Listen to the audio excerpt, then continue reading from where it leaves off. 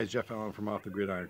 In today's episode, I join you from my cottage, where when I was just out there in the shed, I found my very first bushcraft knife, bushcraft build. Super unfinished, super rough, but being an old saw blade, same material as a file, super sharp and able to hold an edge. So without a sheath, I got thinking I need a sheath for this thing before somebody gets hurt and reaches into the toolbox and grabs something without it. And no sooner did I think of that than I noticed on the waterfront a little bit of birch bark washed up. So what we're going to do, we're going to take off some of this birch bark, start soaking it, and I think we're going to process this into a primitive birch bark sheath. Stay tuned and I'll show you some pictures how I did it.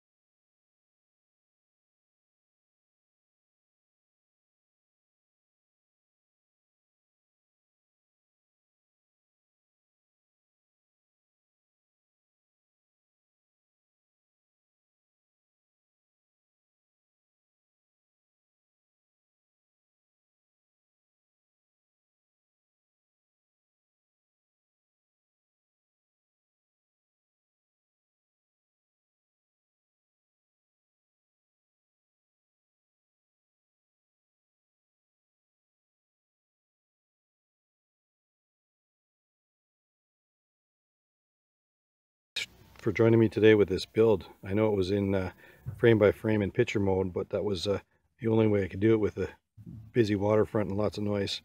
Anyways, there's the finished product. You can see how the strips of birch bark were woven in and out of each other over and over and again. I've got a little ferro rod holder at the end, the little stick, just drawing that shape out, and then a reinforced double layered I guess loop here for a neck, lanyard or a belt loop. So here's the final product. The knife can just slide in there. A little wet right now. We're going to leave it dry, and all said and done, that's what it's going to be. So looks like another win. Anyways, thanks for joining. Thanks for joining me today on this build.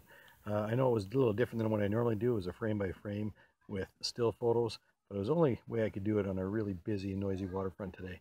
So anyways, there it is. Primitive birch bark neck sheath, or belt sheath if you want to hang it off your belt.